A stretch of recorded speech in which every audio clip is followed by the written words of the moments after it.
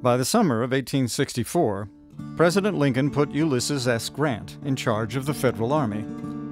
It was decided that a Union victory could only come from a scorched earth policy that would not just destroy the Confederate Army, but the lives of civilians. Towns in Georgia would be set ablaze by General William Tecumseh Sherman. But first, Grant put General David Hunter in charge of doing the same in the Shenandoah Valley. General Hunter would unleash a reign of terror, burning towns and churches. People pleaded for their homes to be spared as Hunter made his way south. In Lexington, he would completely destroy the beacon of Southern military might, VMI. Hunter made his way through the valley with ease until he reached Lynchburg, a town with a supply center and a hospital. Hunter, with 15,000 men, was stalled by Tiger John McCausland, who had 1/10 as many soldiers. McCausland played a game of cat and mouse until backup arrived. Hunter retreated to the Kanawha Valley, losing many of his men. And Lynchburg citizens were so appreciative that McCausland had saved the very town where his parents met.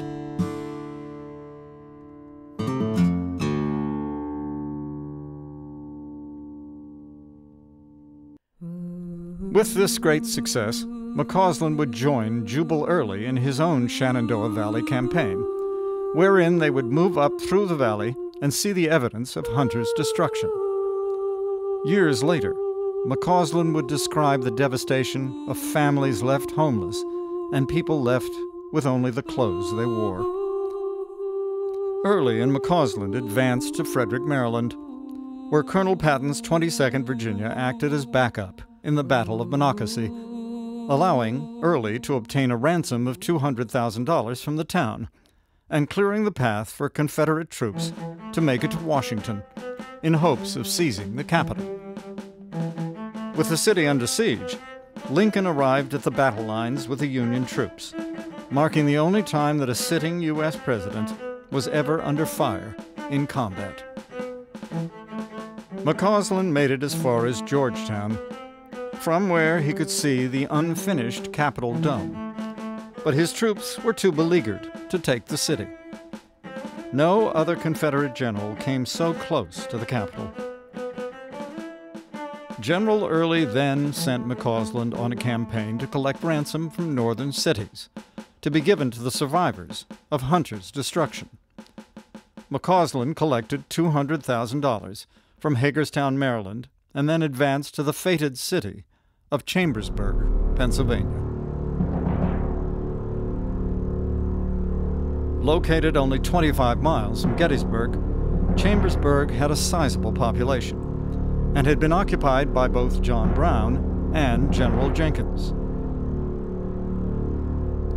At dawn on June 30th, McCausland fired a cannon to get attention. He read to the citizens Jubal Early's orders. They were to pay a ransom of $100,000 in gold or $500,000 in greenbacks, or their town would be destroyed. Chambersburg citizens did not believe harm would come to their city. Union General William W. Averill and his troops were not far away. The people tried to stall until he could arrive. After much tense negotiation, McCausland was left with no other decision. He ordered the destruction begun. Confederate soldiers went into homes and broke apart furniture, which they would set on fire. The city was entirely in flames by 8 o'clock that morning. McCausland and his troops left behind them a blazing cauldron. General Averill and his troops arrived too late. They rode their horses through the inferno at breakneck speed to avoid being consumed by smoke and fire. The final toll of the burning of Chambersburg was the devastation of over 500 buildings, 3,000 homeless, and $1.6 million in damages. Remember Chambersburg became a rallying cry for the North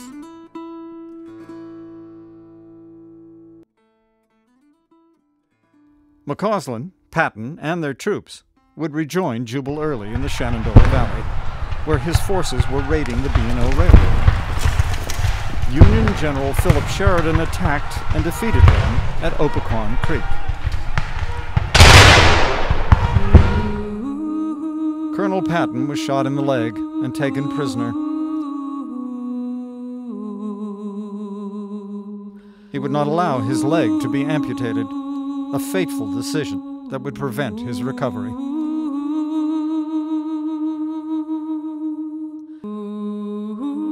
The former Charleston aristocrat lost his life 9 days later.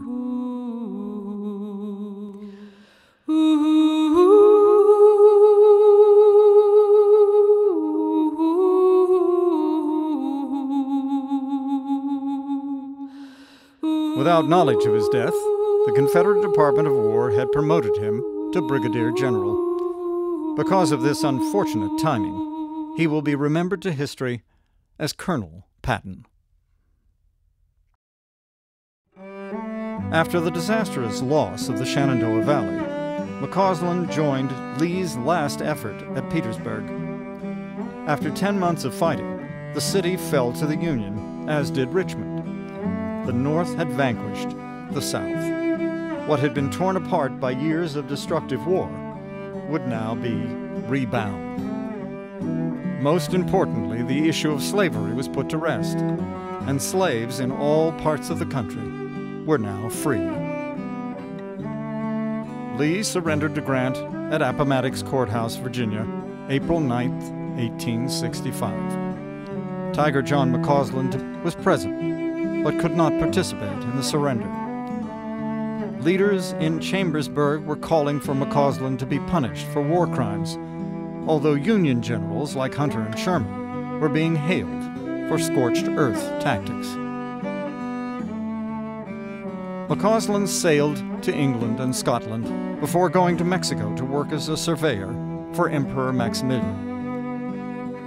He would have remained in exile if not for Ulysses S. Grant, who intervened on his behalf, decreeing that all acts of war were done only in the name of valor for one's cause.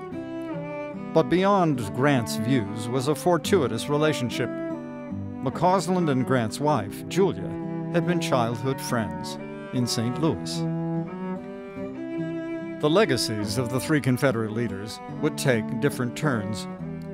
General Jenkins's widow, Virginia, remarried and moved to Ohio, leaving their 3 children in the care of their grandparents.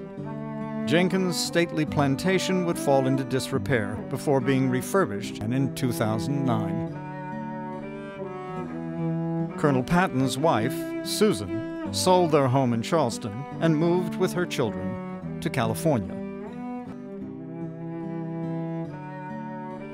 And if the name George S. Patton sounds familiar, it's for good reason. His grandson, with the same name, would keep the family tradition by becoming one of America's greatest military leaders during World War II. Once home, John McCausland met and married Charlotte Hannah, with whom he created a farming life and had 4 children. McCausland built the family a huge mansion called Grape Hill for the wild grapes that grew around it. Unfortunately, he would lose his beloved Charlotte to tuberculosis in 1891. Many legends sprang about McCausland. When President McKinley was assassinated at the World's Fair in Buffalo, New York, McCausland was reported to have said, "I am glad of it. He was one of Hunter's men." However, in his later years, he expressed relief that the Confederacy did not prevail. He would live out the rest of his life farming his land in the Great Kanawha Valley. He died of natural causes on January 23, 1927, survived by only one Confederate general. A self-destructive generation would pass into history. But because of them, the United States of America would learn to define itself by putting emphasis on the word united. I'll soon be free from every trial. my body sleep in the old churchyard. I'll drop this cross of self-denial, and I'll go singing home to God. Well, I'm going there to see my Savior, dwell with Him and never roam. I'm only going over Jordan, I'm only